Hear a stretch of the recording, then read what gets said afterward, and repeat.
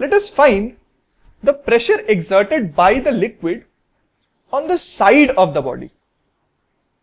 Let's say we have a solid body immersed completely in a liquid.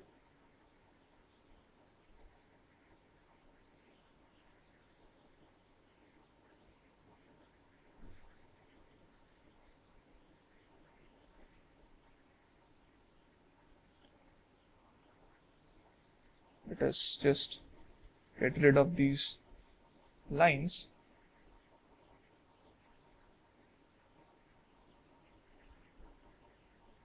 We have, let's say, this. Let us consider this face. This is basically the side face of the body. This is immersed in this fashion in a container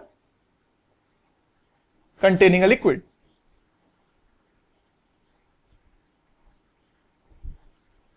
We have expanded this view, we have zoomed it here for getting more clear with our calculations. What our job is to find the pressure on the side face of the body, or calculate the net force or the force applied by the pressure on this side face. For that, let's say we consider a thin section of width, say dx.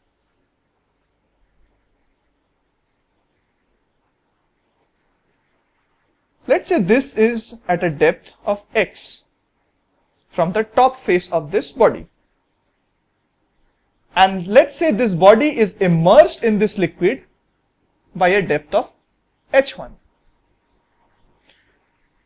Say this height of the body is capital H. Again, assuming a constant cross-sectional area denoted by, let's say, CSA being equal to A.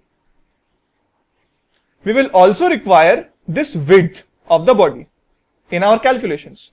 So let's define that width by, let's say, W.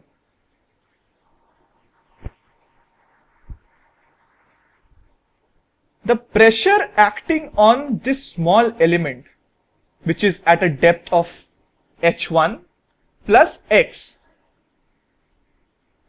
let us write this here too, which is acting at h1 plus x depth, is going to be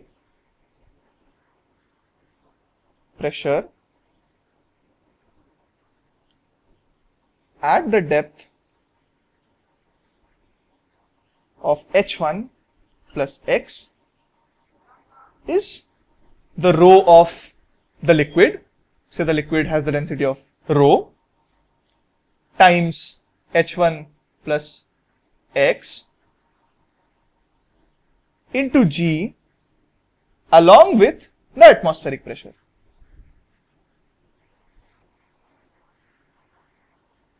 The force acting on this element due to this pressure is P ATM plus rho times h1 plus x into G, entire thing multiplied by this area. This area is going to be this width and this small width of dx, which is W times dx. For us to find out the net force acting in the entire surface, we have to integrate it by this height. We have to integrate this over this height h, capital H, of this body. So the net force due to pressure is going to be the integral of this quantity.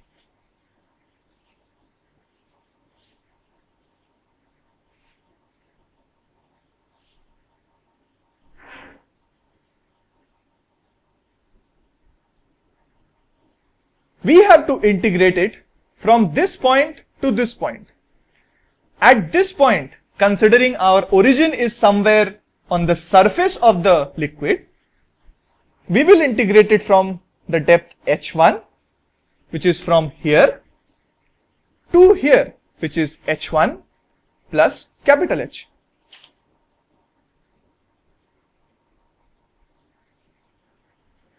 W being constant, we can take this out, and after integrating this, we have W times capital H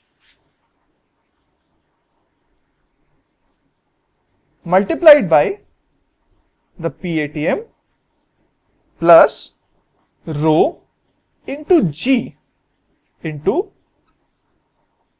H1 plus capital H by 2. This integral, being very trivial, is not solved in detail here, but if you integrate, we can directly see that PATMs times W, dx will be converted to H1 plus H minus H1, which is going to be W times H.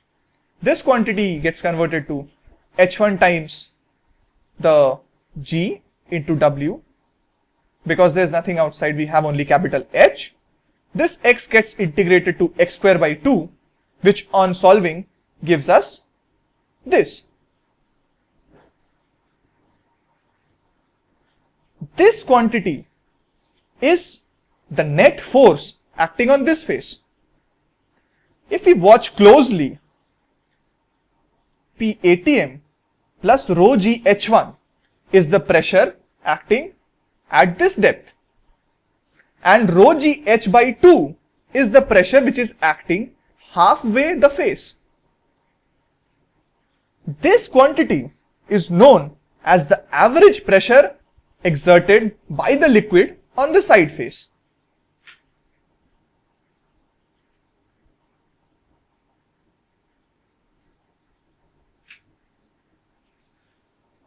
We have to state here that we have considered the cross-sectional area of the body being constant and the width being constant. Had the width being changing along it, which is implying the cross-sectional area of this body being changing, we will not have this kind of a situation. We might have something else, but provided the cross-sectional area is constant, we can say that this holds, and this being the average pressure or the pressure acting halfway down this height. So the net force acting on this face can be directly written as pressure due to this column of the fluid, which is rho g H1 plus the atmospheric pressure plus rho g into H by 2. This can be written directly.